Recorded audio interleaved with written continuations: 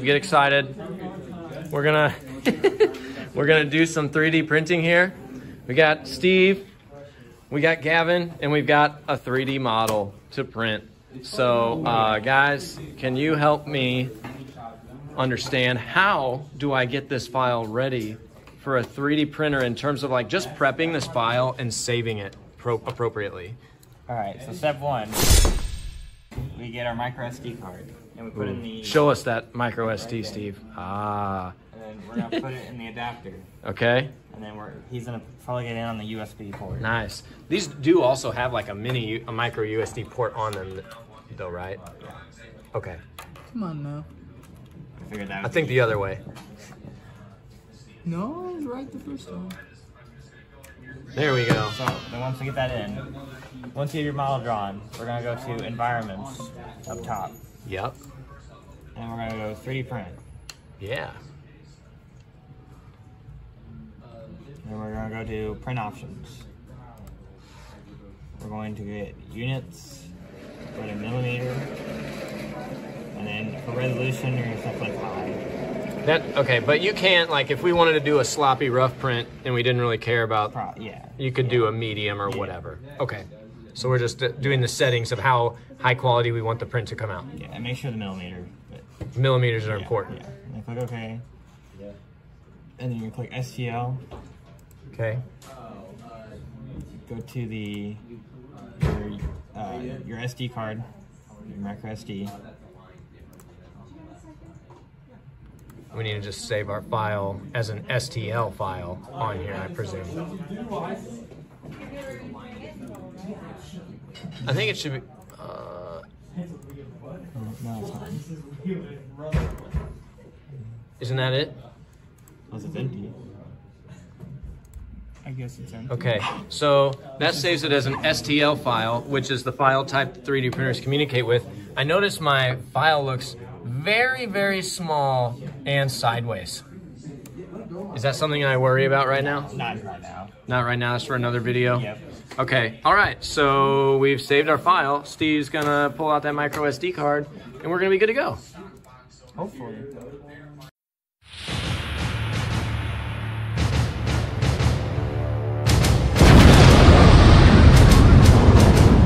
All right, we are back for round 2 of our 3D printing tutorial. So now that we have our file saved, we're gonna pull it up in our slicing software. Ooh, thank you for the point, Steve. All right, Prusa Slicer is what our Ender3 printers run on. Gavin's gonna explain all the intricacies of this amazing software. Just ignore this. Okay, step 1, ignore that.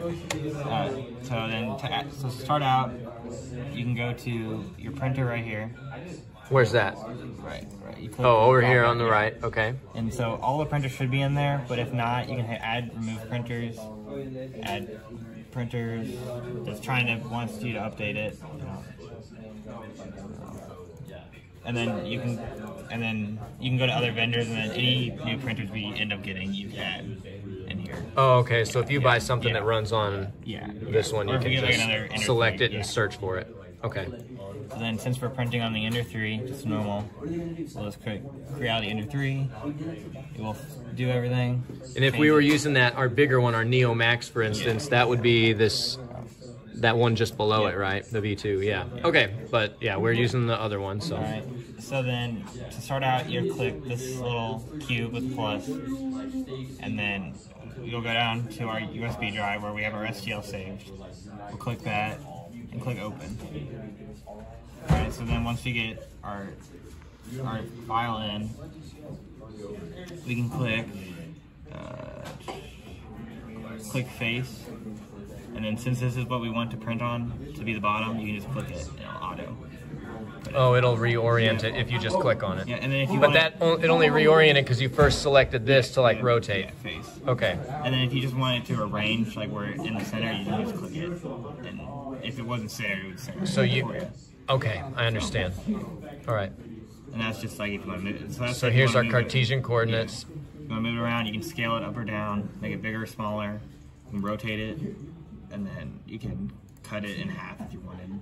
Yeah, and this is something for us to keep in mind, like for design efficiency, like with our with our fabrication as well, like it would be silly to try and orient this the other way, because then it's trying to print columns and then make a base on top of that in thin air, which would not go well. So then the next setting is what your infill wants to be, what you want your infill to be. It's just standard, it's usually 15. And then if you want supports or not, you can add them. But since we don't need them, this is pretty much all you had to do. So add supports, let's say we'd say... you can do just on the build plate, you can do whatever for support and forces only, or you can do everywhere. Okay, and that would be in a scenario where we are trying to print something that's hanging up in the air. Yeah, and you need something to support it. Okay. And then, so after you do that, you can click slice. It's down here. It's doing the slice. Cut into basically a bunch of little layers. Which you can see as the printer's printing how it creates the part. Cool. So then once that's all cut, you click this little export to SD card. Down here in the bottom right? Yep. Since it recognizes the SD card, you just click it. It will auto go to the USB drive, and then you just click save. And now we're ready to go to the printer. And then you can just hit eject. All right, exciting. So next up, we're gonna go set up our printer. We're already like rolling here. So, yep, here we are. You can filament out, right? All right, yeah, we're gonna try and first take this spool filament out, put in some other filament. It's gonna be exciting. All right, so step one, click the power button. I'm gonna turn on. Fancy. All right, and then you can click the button. That's just to like bring up our menu. And then you'll go down to temperature. Like that. You'll go down to nozzle. Like that. Since there's PLA that's in it, you just go to the temperature, which is around 215. And that's its melting point. Yeah. And you click that, and then we'll let it preheat. So as soon as you click it to that, it's going to start heating that up? Yep. Oh, yeah, okay. Yeah, and you can see it right there. All right, cool. And then what was I going to ask? So we're heating this up so it's like liquefies, and we can like pull it out of this extruder and then take it out of this whole system. We're going to then put in a new spool of filament. I guess, why do temperatures and all these settings matter so much with a 3D printer? It just depends, like, because different filaments melt at different points, and so you don't want to have it too cold where it jams, or too hot where it jams also. Yeah, and with these Ender3 printers that we have in our room, we want to always be consistent in that we're using a PLA filament, and there's also even, like, the nozzles are designed for a specific diameter, and this is what diameter? 1.75, I believe. 1.75 millimeter, okay. All right, so the temperature's going up pretty quickly.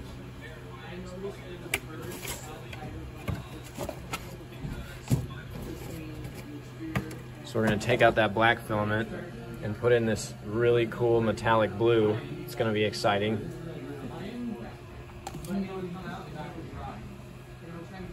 Oh, here, go ahead, do that gesture again, Steve. That was a really good hand sweep. Very nice. Okay, so we are moments away from our temp. You can see it starting to melt.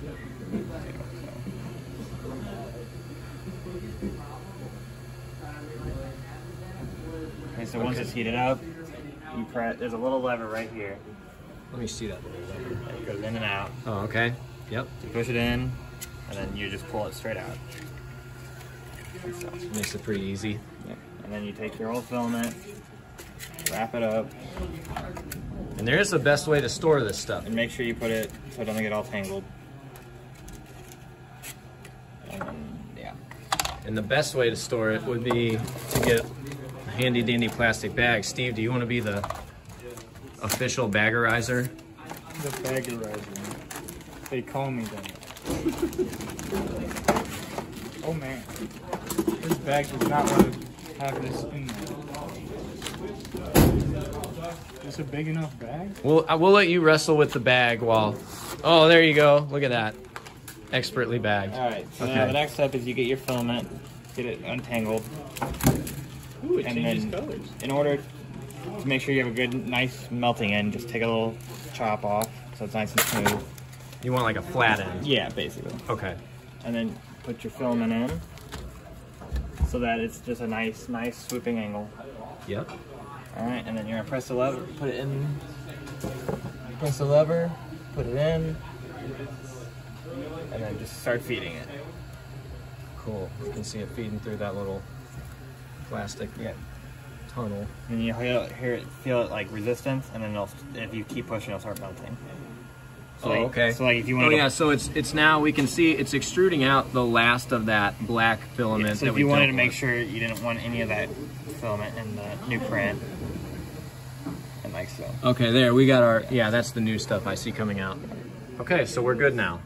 That's exciting, and also pretty easy. Yep. So now that Steven can put the SD card in, or the micro SD. Oh, it's over. Tiny little spot. So you put that in, and we'll click, and then it says media inserted, so it reads it. You click the button, scroll down to print from media, click it again, and then find our file, which is right here. You click it, and then you can start printing. And so while it is heating, we'll put some more masking tape down so it helps stick it. So this masking tape is really, we're just putting this on here so it's got a little bit more of like a a bumpy surface, more surface area for it to grip onto, right? Yeah. That way our printer does not, our print doesn't come loose from the bed and end up doing, you know, making things like this where it just ends up turning into a mess because the thing came off the printer and the print bed and doesn't have anything to adhere to anymore. Yeah. Okay, and so I guess, is this thing just going to automatically... It's homing. Yeah, it's going to start printing, but yeah. Usually you do the taping before you start the print, but I forgot, so. Okay, note to viewer, put the tape down before you actually say go with the print. So then once you put your tape down, and this thing is just leveling itself right now, correct? Yeah, checking, making sure it's all good. And to make sure it sticks even better, we'll put some just standard glue stick on it. And this is something we would not want to put on the print bed itself, because that would make a big mess. You would just have to clean it with alcohol. Yeah. And then you just put a nice bead, whatever what it's supposed to be. Okay. And then it's gonna go to this temperature that it wants to be. Which is 210? Yep. Okay. Which it'll do it in the slicer too. Okay. But if you do want to change it, you can click the button, go to tune, and then you can adjust how fast it's printing, the speed, how fast it's printing, the nozzle temperature, the bed temperature. What is a good bed temperature while we're at it? Bed 60. Okay, and that's what we're at? Yeah. Okay. And then different flow. So. All right.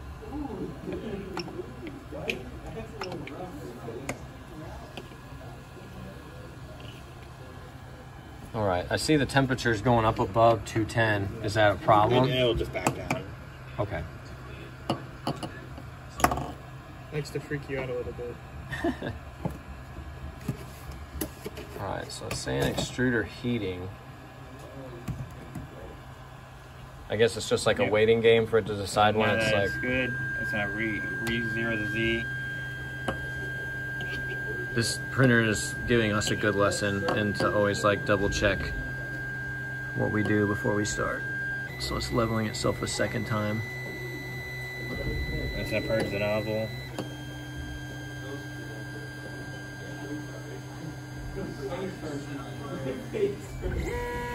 Oh boy, is this it?